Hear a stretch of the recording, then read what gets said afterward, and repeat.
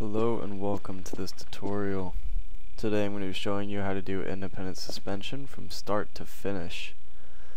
But as a disclaimer, I am going to be using all Sprops, so if you do not have that downloaded, I'd recommend going and getting the SVN for that. Alright, so moving on. We're going to be spawning a 48 by 144 plate to start off with.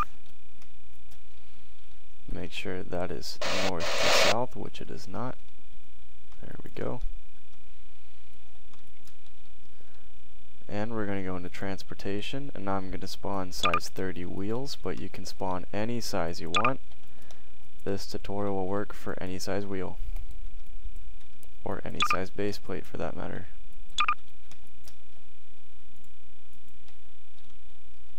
Alright, so we're going to move these wheels onto the plate.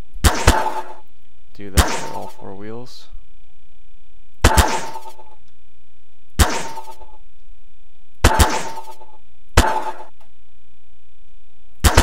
Alright, now that we got those on there, we're going to uncheck push/pull as %, and I'm going to change the numerical value to 5. We're going to move these wheels out by 5. Then we're going to change the numerical value of push/pull to 15. Press R to move the plate up.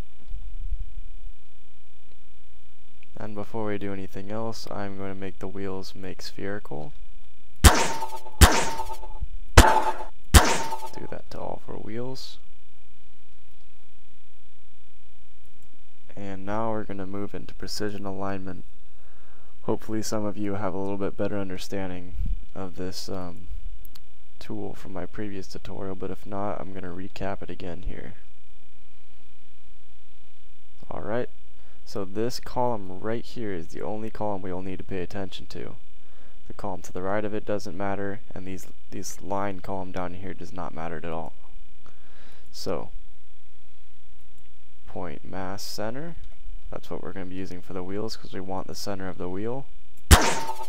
Point 1 on the right wheel, and we're going to select point 4 for the left wheel. Now we're going to make the point hit position because we do not need the center of the base plate, we just need the points on it. So point 2, we're going to put that on the very tip of the base plate. Point 3, we're going to put that in the center of the base plate. And now we're going to open the menu with R, go over to Constraints tab, go to Ropes, make sure Rigid is checked. You can change the width to whatever you want. So we're going to select point 1 for entity 1, entity 2 we're going to select point 2. So what this will do, we'll attach a rope from point 1, which is the wheel, to point 2, which is the base plate. So we're going to create constraint. And now for entity 2, we're going to change point 2 to point 3, so the wheel attaches to the third point on the plate. Create constraint. Now since those 2 ropes are attached, we are going to change point 1 of entity 1 to point 4, so we select the second wheel. And we're going to attach the point from point 4 to point 2. So create constraint, point 4 to point 3. Create constraint, and our rigid ropes are done for those 2 wheels. We're going to do the exact same thing for the back wheels, so to make this a little bit cleaner, we're going to press delete all. It's going to delete the points but not the ropes. So we're going to go into point mass center again, number 1 on the right wheel, number 4 on the left wheel. Point 2, we're going to change it back to point hit position. Point 2 on the tip of the base plate. Point 3 into the center of the base plate. And we're going to do the exact same thing we just did. So point 1 to point 2, point 1 to point 3, point 4 to point 2, point 4 to point 3, making sure those are rigid. Now we're going to do the limiter for the suspension so it does not fall through the suspension and the wheels stay in a decent spot. So we're going to move the suspension up by 5. And we're going to select the rope tool because we do not need precision alignment for this. Make sure rigid is not checked. Select the center of the wheel and select the point straight above it.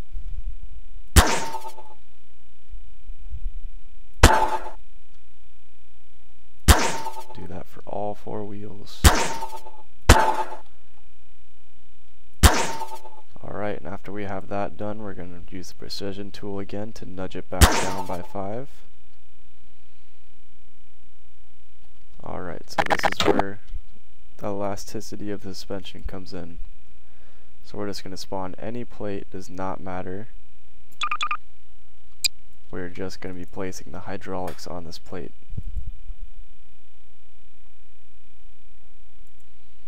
So once you have the wire hydraulic tool selected, does not matter where you place these hydraulics, just make sure you line them up as the entities in a square. Just makes it a little bit easier.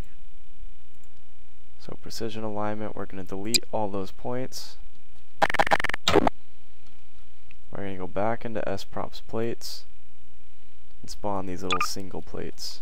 Just place them next to the wheel for easy access.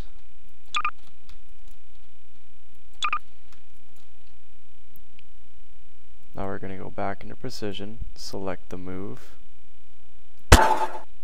and just place these right on top of the wheels.